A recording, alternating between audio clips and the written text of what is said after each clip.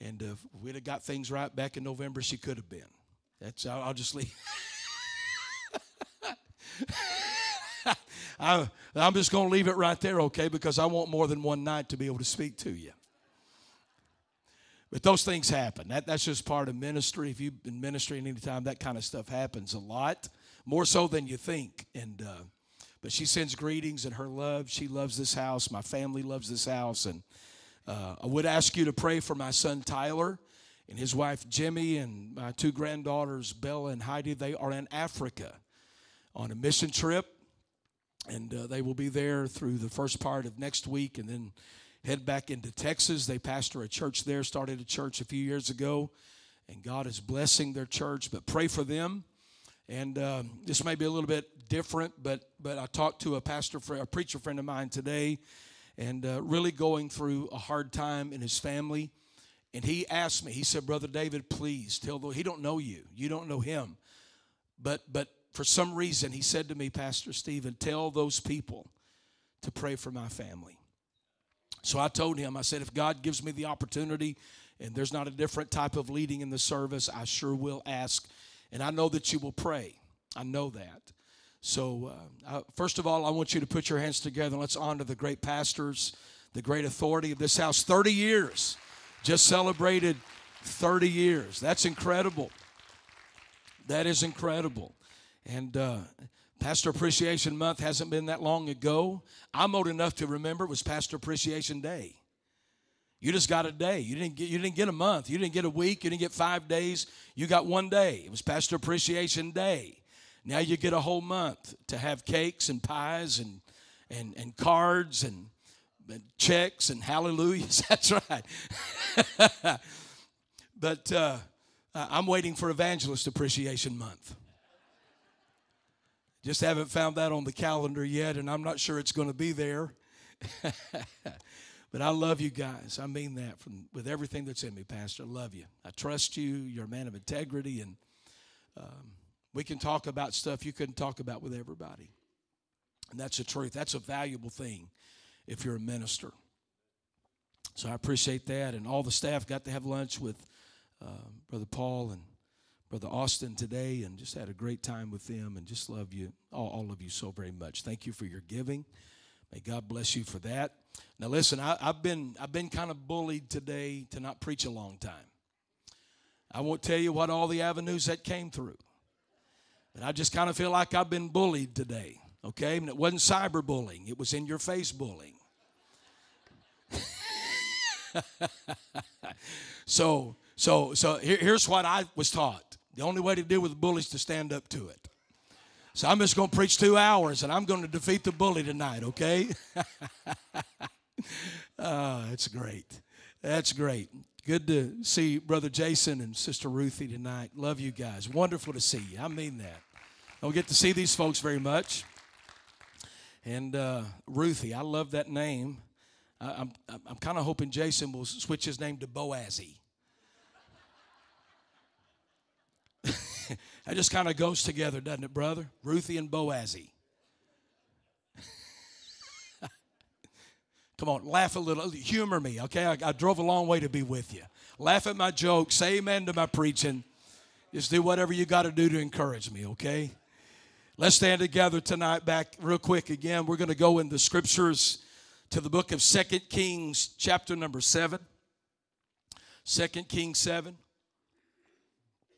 You've heard 1,000 messages from this text, I'm sure. This will be 1,001. 2 Kings 7.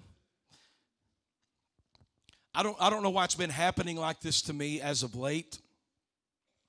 Because normally if I get on a trail in the morning, for years, if I got on that trail, it just stayed on that trail, that train of thought all day long. But it seems like over the last several months, and it's kind of disturbing in a way, but I'm not my own. I belong to the Lord.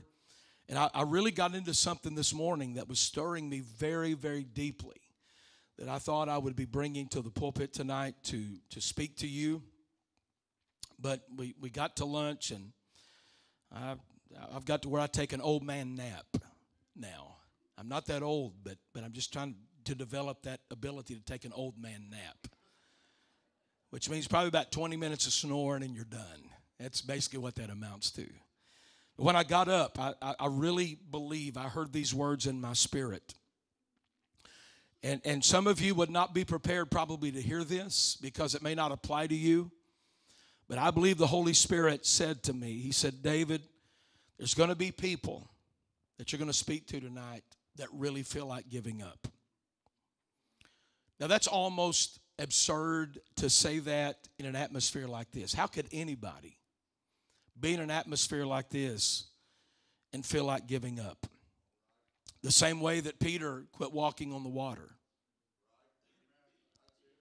The same way that Satan had iniquity, Lucifer had iniquity in his heart, and he fell. The same way that Judas could be in the presence of the Lord and still be Satan possessed. Same way. Same way. And I just know in my spirit tonight, and this is a word that came together very quickly. It's not going to be deep. It's not going to be something you're probably going to talk about for days. But I do believe it's a rhema word. It's a now word. So this doesn't apply to you. If you're together, you've got it together. Let it be preparatory, because there may be a day in your life in the future where something is so traumatic in your own life that you wonder, can I go on? And even beyond that, do I want to go on? And a lot of people even get there. I've been there before. Do I even want to go on? I'm not talking about giving up on God. I'm just talking about giving up on the pursuit of purpose in Christ and the will of God. So that being said, let's read 2 Kings 7. Beginning in verse number 3, we're going to read down through verse number 7. And there were 4 leprous men at the entering in of the gate, and they said one to another, why sit we here until we die? If we say we will enter into the city, then the famine is in the city, and we shall die there. And if we sit still here, we die also. Now therefore come, and let us fall into the host of the Syrians. Now, you're in bad shape when your only option is to go to the enemy. It's really a tough spot to be in. Unless there is something in your heart that's yielding beyond where you are and what you see. Come, let us fall into the host of the Syrians. If they save us alive, we shall live, and if they kill us, we shall but die. And they rose up in the twilight. Everybody say the twilight. Say it again, the twilight. To go unto the camp of the Syrians. And when they were come to the uttermost part of the camp of Syria, behold, there was no man there. For the Lord had made the host of the Syrians to hear a noise of chariots and a noise of horses, even the noise of a great host. And they said one to another, lo, the king of Israel hath hired against us the kings of the Hittites and the kings of the Egyptians to come upon us. Wherefore they arose and fled in the twilight. Everybody say the twilight. Listen, that's not the vampire stuff. Okay? This is incredible. They're moving at twilight. They're giving up their position at twilight, and the enemy is giving up their position at twilight. One good move leads to another. How many of you heard what I just said? One good move leads to another. Wherefore they arose and fled in the twilight and left their tents and their horses and their asses, even the camp as it was, and fled for their life. I want to preach tonight, with the help of the Holy Ghost, Twilight Give Ups. Twilight Give Ups. Father, bless your people to hear the word. Bless me to speak. Father, we're here for your glory. Let there be fruit that you may be glorified. Let the fruit that manifests tonight, let it remain. But let it bring forth honor and glory to the Father. Let it validate the great suffering of Christ. Let your covenant manifest. Let your kingdom come. Let your will be done in earth as it is in heaven. Let us feast on daily bread, O God. Cleanse us of sins. God, help us to forgive those that have sinned against us. God, I thank you that you're not going to lead us into temptation, but you're going to deliver us from evil and the evil one. For thine is the kingdom, the power, and the glory forever. In Jesus' name, everybody shouted amen. You can be seated tonight. God bless you for reverencing the word.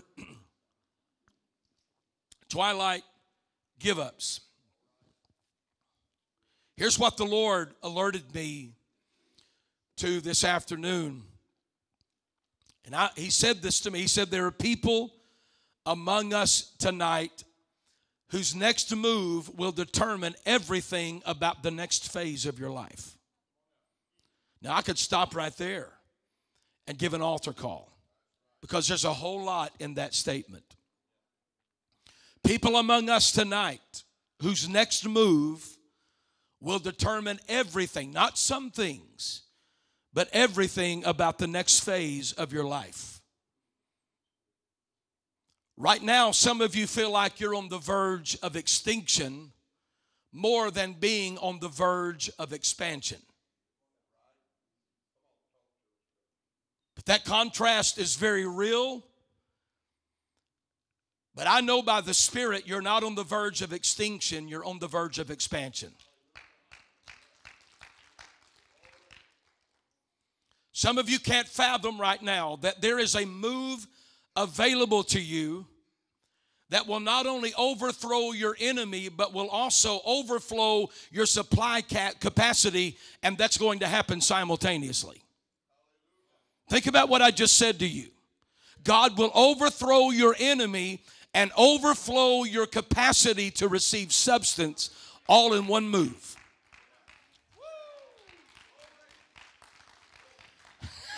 I know it's early, but I got to do this. I know it's early.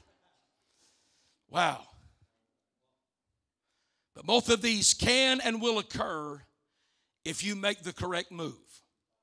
All of that plausibility is contained in you making the correct move in your life right now. Now that seems almost impossible because of where and how the enemy has positioned himself in your life. Because when you see the position and the whereabouts of the enemy, it seems like right now where he is and what he has done has taken a very severe toll on your life. He seems very entrenched. He seems immovable. And here's what's happened. Because of where the enemy is and because of how he's operating in your life, some of you have not experienced real viable intake of the Spirit in a long time. And you sit in a church where there is great preaching and great singing every service. I mean, there's not an off night here. I don't see how there could be. And yet you can sit here with where the enemy is operating in your life and how he's operating in your life, and all that stuff is coming at you from every angle, but some of you yet have not taken that into your spirit. You felt it in your emotions, but you didn't take it into your spirit. But even beyond that, you not taking something into your spirit, there has also not been outflow from you. It's been some time since you've ministered to the Lord like you need to. It's been some time since you've ministered to others like you need to. Oh, you told them how you felt when they asked you. And 30 minutes later, they're glad to get on to somebody else. Some people, you don't ask them how they're doing. They will tell you.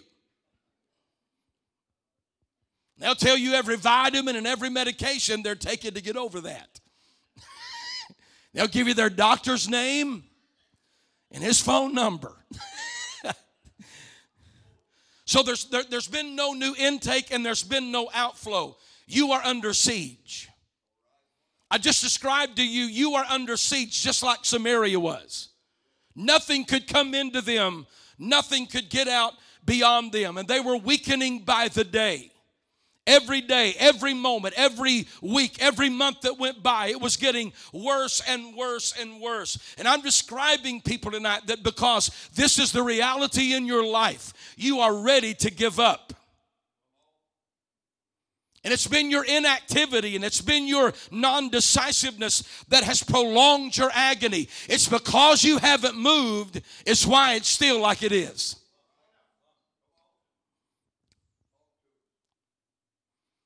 You're in twilight. When you're in twilight, that means you have 1 foot in the night and 1 foot in your new day.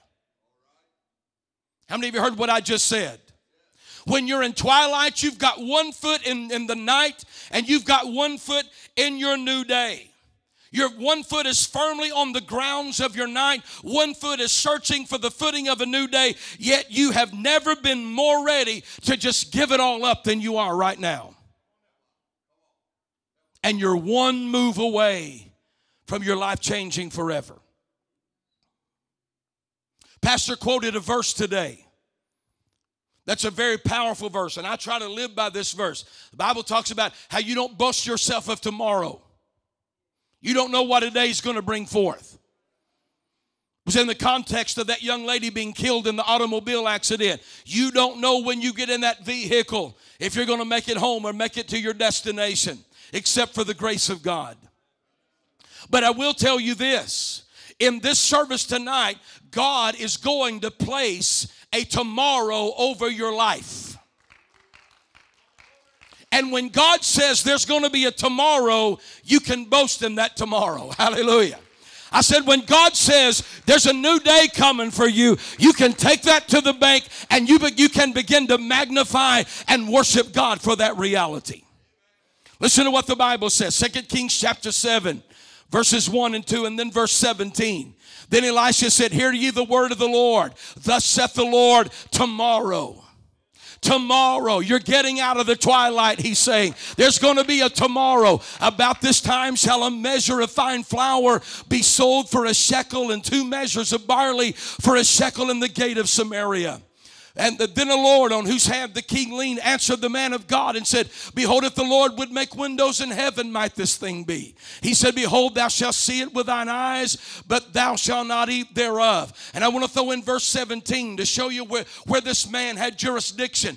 The king appointed the Lord, on whose hand he leaned, to have the charge of the gate, and the people trode upon him in the gate. So listen, Elisha appears to speak this prophetic tomorrow in the vicinity of the gate of the city of Samaria. He's speaking it there. That's the jurisdiction of this man. And Elisha's there. Now, what's crazy about that is that was also the position of the lepers.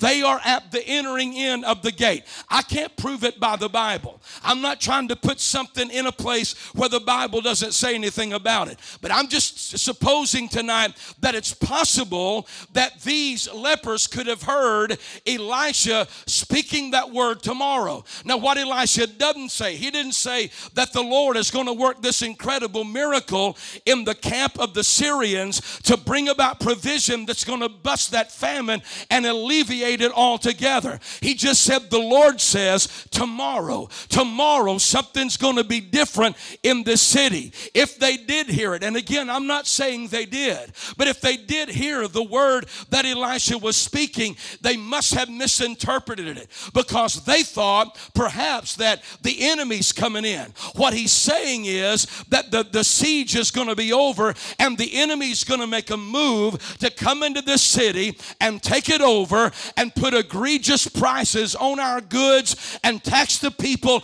beyond their ability to accommodate life. That may have been what they heard. That may have been how they interpreted that word if they did hear it. Whatever the case, they came to the conclusion our survival depends on giving up. We've got to give up to the enemy. There's no reason to stay here. There's no reason to go into the city. If we stay here, we're going to die. If we go into the city, we're going to die. There's only one option here, and that's to give up. But what Elisha was telling the people is the gate of this city has been targeted to be an entry point of good things. Something's going to come through this gate tomorrow that's going to change everything around. I've just come to this service tonight to tell people in this room right now, your gate has been marked by God. The gate to your life, God is after it tonight. And it's about to open up, not to more of the enemy and not to more bad things, but something great and something powerful and something glorious is going to come through that gate that's going to break your dark night and bring you into the new day. I've come to tell somebody, you will live to fight and to see the glory of God another day. There is a tomorrow for your life.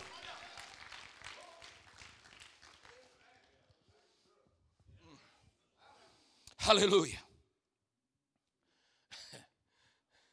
You know, sometimes God will just put stuff in your spirit, and it's just so matter of fact. Listen, you take this for what it's worth. I believe he said this to me. He said, your next move to get into your tomorrow is very simple. Get out of the way.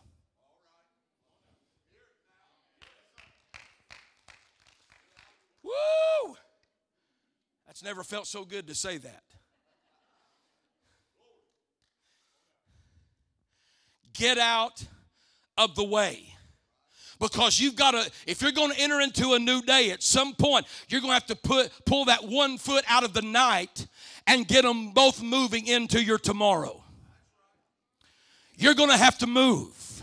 You're going to have to get in action and move with God. So both of your feet have to be moving into the promise of your new day. Here was the sense I got from God. The reason that some things have not changed is because you're in the same position you were a year ago, 5 months ago, 5 weeks ago. You're still sitting there. You're in the way of the gate being accessed by that good thing to come into your life. So if God's going to take over your gate and God's going to push something wonderful through your gate to get it into your life, then you're going to have to get out of the way. God said to me a couple of years ago, he said, David, you are the reason I've never been able to use you to the degree and capacity that I want to. Listen, it's one thing to fall on the rock and to be broken, but when that rock falls on you and crushes you, it's a different thing altogether. That rock fell on me. You know what God was saying? Get out of the way. You're blocking the gate up, David, and the only way I'm going to be able to get you into your tomorrow and into your greater, you're going to have to get out of the way of the gate and start moving into your new day, and let the blessing of God that maketh rich and addeth no sorrow begin to manifest in your life. Come on, somebody give God praise in this house. I'll give you a case in point. If I've told this here before, just shout like it's the first time you heard it. It's been a few years ago now. You know, this is really rare for me to preach in a church of this size. It's very rare. I usually preach to about 35, 40, 50 people. 70 and 80 is big. Anything over 50 is a mega church to me. So this is mega on steroids in here.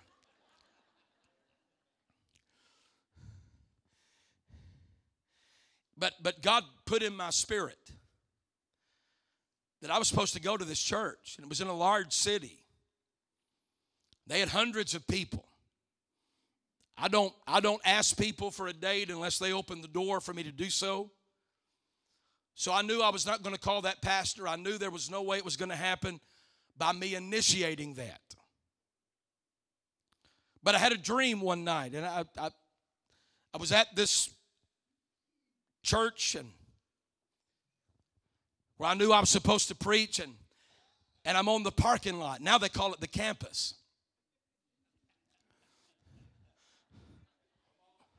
Air quote, campus. So I'm on the campus. We called it the parking lot back in the day. So I'm on the campus ground of this church, and people are funneling me between the buildings. I'm going from one building and out from between one into another, but I'm not getting into the sanctuary and I'm not getting into the pulpit. And the longer my dream lasted, the more frustrated I could feel I was getting, because I'm not supposed to be out here on the parking lot. I'm supposed to be in the pulpit preaching. Not that I have anything special to give more than anybody else. I just knew I was supposed to be there. So when I woke up, that frustration was real. I could feel it, so I knew it was God. I knew it was God.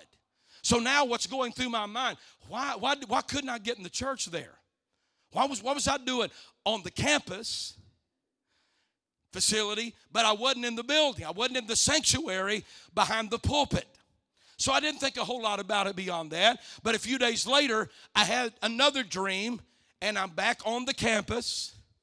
This time, I'm going in the buildings. I'm in buildings, and people are funneling me down through hallways, and I'm going in rooms and out of rooms. Finally, I get in the sanctuary, and just about like this, Pastor Stephen, I was like this. I'm over here. I'm in a chair. The pastor's up at the pulpit. I'm on the edge of my seat because I know now what I feel like I'm supposed to do. He's about to introduce me. I'm about to get to the pulpit, and I'm about to fulfill something I know God has for my life, but he never called me up there.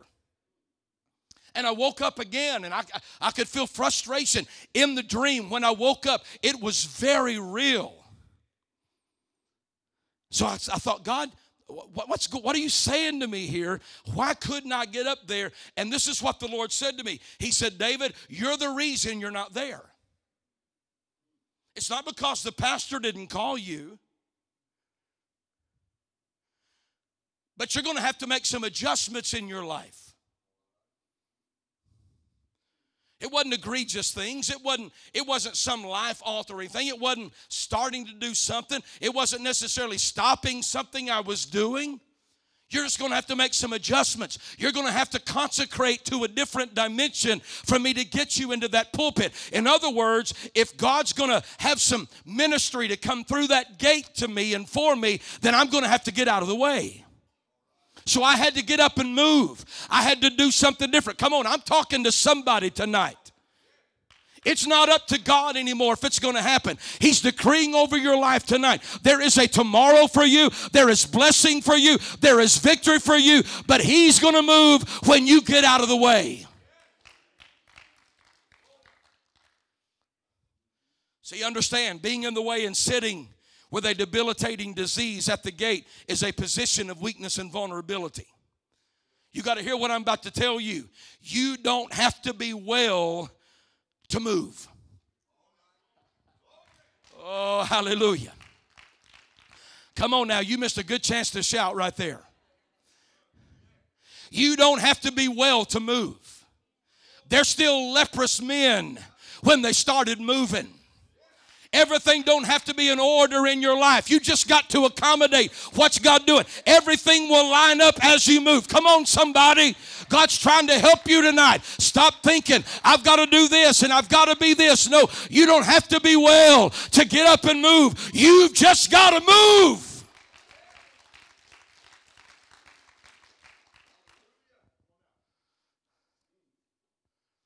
Brother David, if I just knew what was out there. I just knew what it'd be like, what I was moving into. I believe I could really do it. Listen, God wants you to know tonight, you don't have to know every detail of your next move to move. Boy, I'm helping me if I'm not helping anybody else. If I keep on preaching like this, I'm going to have to give in my own offering.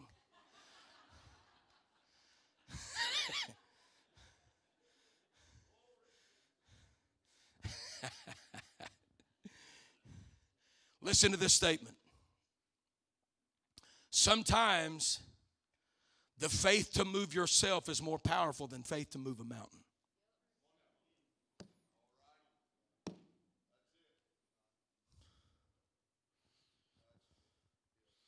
Woo.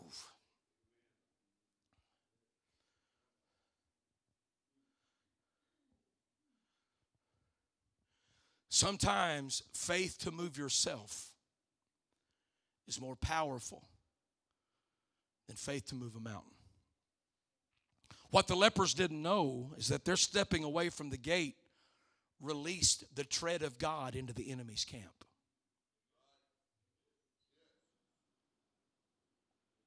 There's a whole lot tied up in your move. God's willing to move, told you he's going to move, but you're going to have to move to release the move. When they got up and left the gate and started moving out, left the twilight, moving toward their new day, then that released the tread of God into the enemy's camp. Now, I love what we're about to get into here. Let's go to 2 Kings 6. And look at verses 14 through 17 with me. They took, therefore, 2 chariot horses, and the king, I'm sorry, it's chapter 6, brothers. Did I put 7? I apologize. It's chapter 6, 2 Kings 6. Here, I'll just read it right here.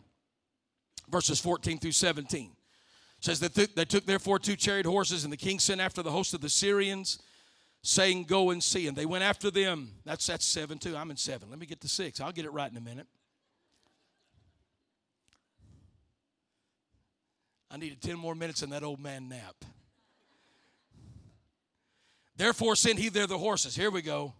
And chariots and a great host. And they came by night and compassed the city about. When the servant of the man of God was risen early, gone forth, behold, an host compassed the city, both with horses and chariots. And his servant said unto him, alas, my master, how shall we do?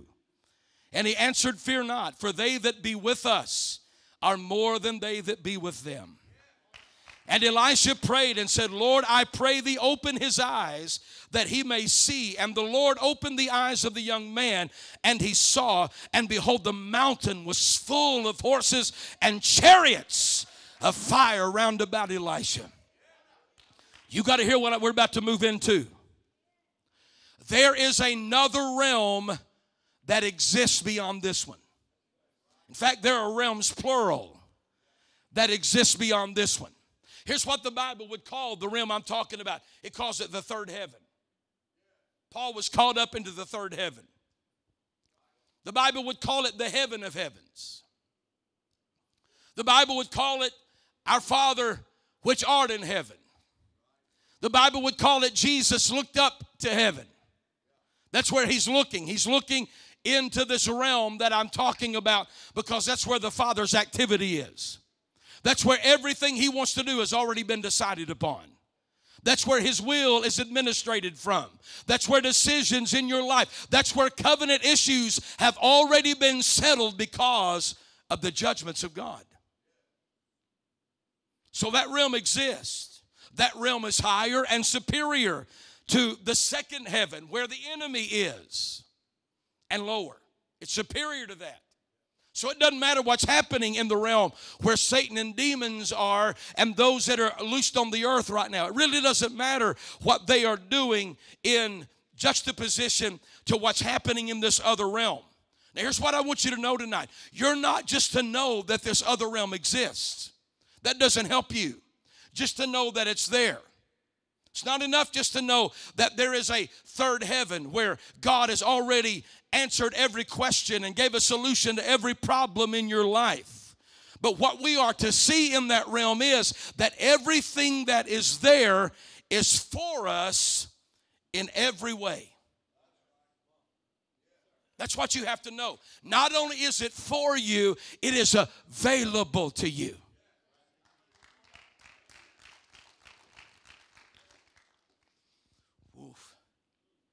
So you've got to know that. It's not enough to know that it's there. You have to know that everything there is for you. There is more for you in that realm than there is against you in the second heaven and below. Hear this now. These forces of God are subject to timing issues and the church's participation and obedience in the Lord's prescribed times and seasons. I want to say that again. These forces of God are subject to timing issues and the church's participation and obedience in the Lord's prescribed times and seasons. Now look at Romans chapter 8, verses 27 through 31. He that searcheth the hearts, that's Christ, knoweth what is the mind of the Spirit, because he maketh intercession for the saints according to the will of God. And we know that all things work together for the good to them that love God, to them who are the called according to his purpose. For whom he did foreknow, he also did predestinate to be conformed to the image of his Son, that he might be the firstborn among many brethren. Moreover, whom he did predestinate, them he also called. Whom he called, them he also justified. And whom he justified, them he also glorified. What shall we say then to these things? If God be for us, who can be against us?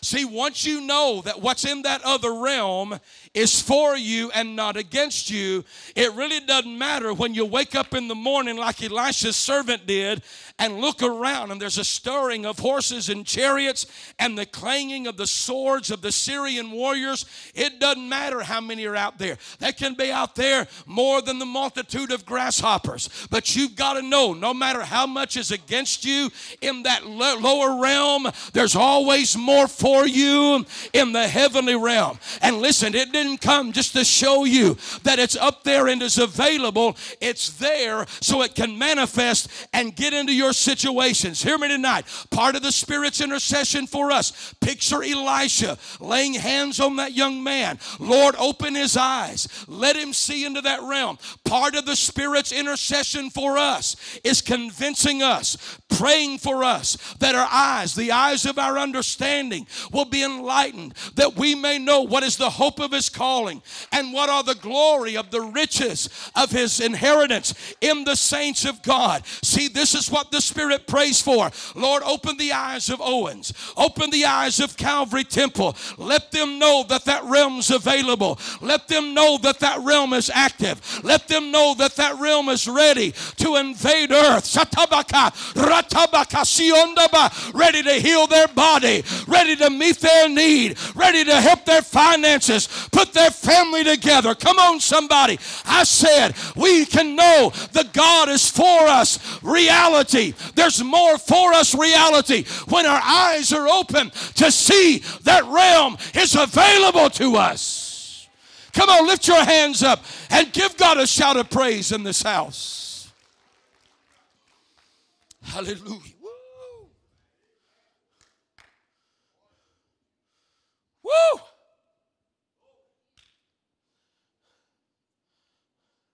So do you see the Spirit's intercession now for this? Because that more for us stuff is what makes everything good.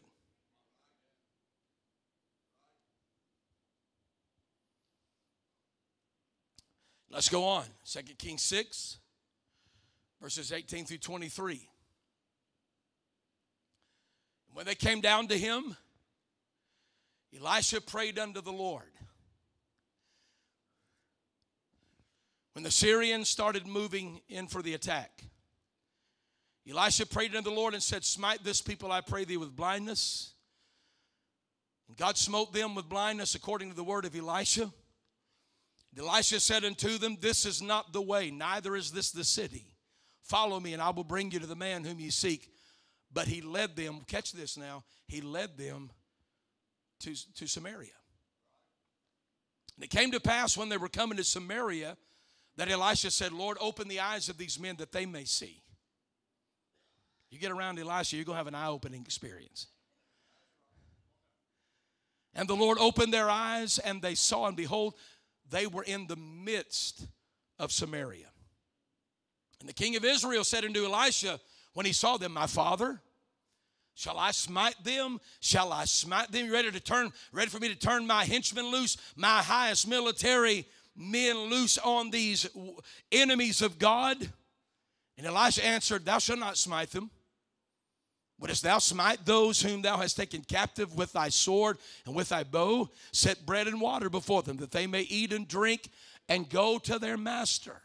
He prepared great provision for them, and when they had eaten and drunk, he sent them away, and they went to their master. So the bands of Syria came no more into the land of Israel. Now you think about what we just read there as well. The enemy is easy pickings. I mean, he could have left them blind and took every one of them out with no problem at all. He didn't do that. He let them live. There was no aggressive action taken against the Syrian forces by Elisha nor by the military personnel of Israel. Instead, he prayed that they could be healed, and they were healed, and then he started feeding them. Started having all-day dinner and singing on the ground. That's what I like. You heard me right, all-day dinner and singing on the ground. Now they're eating. They're being strengthened. They just came through a very confusing time. Blind one moment, now they can see, but now they're being fed, and strength is coming back, and clarity is coming back. Elisha provides great provision for them. And now they're looking around because they're in Samaria now. Remember that. They are in Samaria. They're looking around and said, man, look at all the great provision in this city. What could that do for the Syrians? What could this city do for us? So immediately it started coming into their psyche. We need this city. We can take this city. There's no aggression to this city. They're not going to fight against us. If they were going to take us out, they would have taken us out right now. But now they see Samaria as the next big target. So here's the question. Why would Elisha not release the fury of God upon them? You ever wondered that? God, why didn't you handle it back here? When it seemed easier to take care of my situation, why didn't you let it be settled right here? Why did you seem to let it strengthen? Why did you let it survive? Not only did you let it survive, God, but you let it come back with more strength and a greater fury and a greater spirit of murder and mayhem in my own life. Why didn't God take them out then? Because it wasn't the time and it wasn't the place.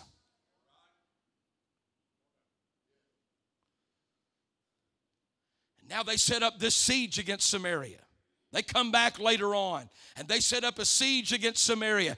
They want that city. They just got fed and watered in Samaria. They were allowed to live in Samaria, and now they're ready to take the city over. Why didn't God take it back there? It wasn't the time and the place, and the king became so infuriated against Elisha, he wanted to kill Elisha. Elisha, this is your fault. We had them dead to rights. We could have taken them out, but you let them live. And now look what's happening, Elisha. You even fed and watered them. How many of you know the best way to break something is to sow something opposite of it? If you're in a famine, the best way to break it is to give some bread and water to your enemy. But that's not my message. This king wanted to take Elisha out. Hear this now. This type of offense can disqualify you from miracles. You'd be amazed at how many people are offended at God right now because he didn't do it like you wanted him to do it. It didn't work out the way it should have worked out in your mindset. There was a better time, a better framework for it to work out in, but instead, not only did it survive, it came back stronger, and now you're in a more difficult situation than you've ever been in before, and you're angry at God, and you're angry at Christ, and you're angry at the Holy Spirit. You're going to have to get over that offense. You have to get over it. Blessed is he who's not offended in Christ. Jesus said that. You can't carry that type of offense around toward God. God chose to let them come back with a vengeance because he knew when they came back, they're going to come back and set up camps. It's going to be so full of abundance. It's going to be more than enough not only to break the famine, but to set every store back up with goods and services, and the people can come in and buy food for their families. Yes, the army was against Israel, but the supply of the army was for Israel. Hallelujah. There's always more for you than there is against you. Come on, somebody hear what the Holy Ghost is saying tonight. There's always more for you than there is against you.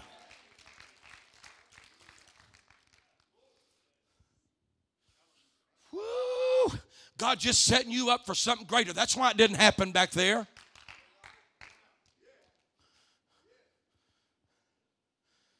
Ooh. The miracle started at twilight. And in between time of the day,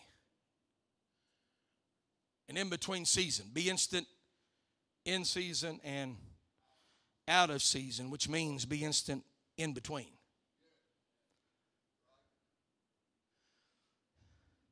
This is an in-between time of day. It's not fully night. It's not fully day. The lepers give up. They leave out from the gate at twilight. The host of the Syrians arose and fled in the twilight. The movement of the lepers released the in-between to become the prophetic tomorrow.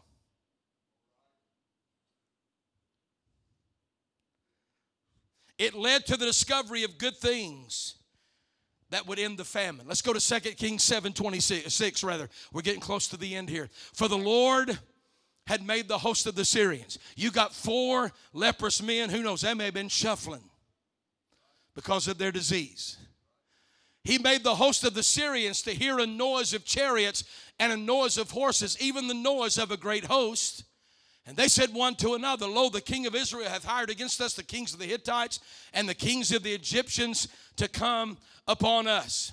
Now you see why Elisha wanted his servant to know that there's another realm available.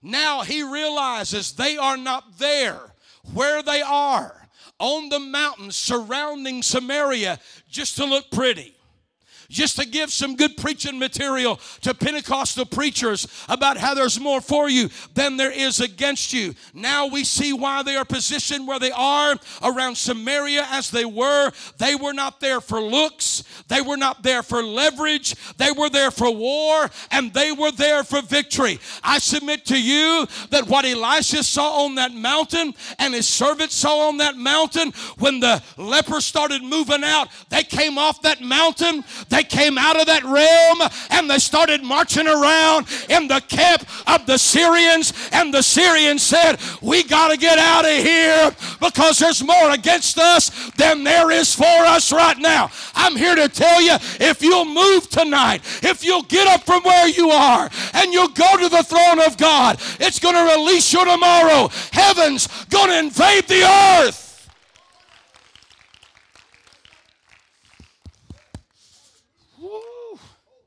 Hallelujah. Come on, everybody stand with me tonight.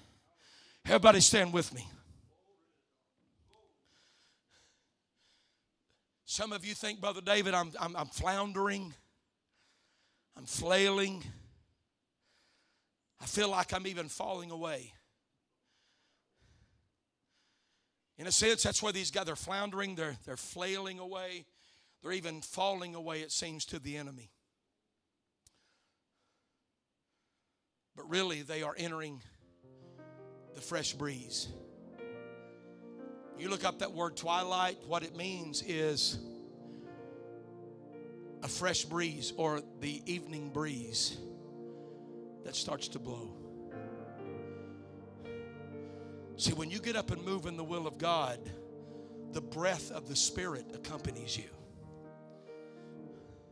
It begins to blow. Begins to move. What's in that realm of God begins to manifest into this one. And here's what you discover. Oh, hear this tonight, dear church. Moving yourself